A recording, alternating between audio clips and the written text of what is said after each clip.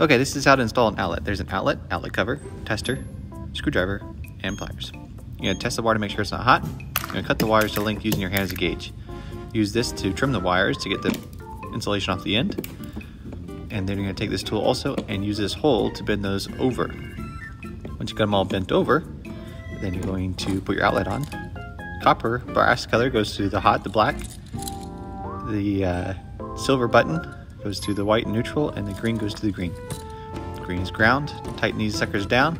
There's a second screw that you're not going to use. Tighten it down as well so it's not sticking out and shorting on something.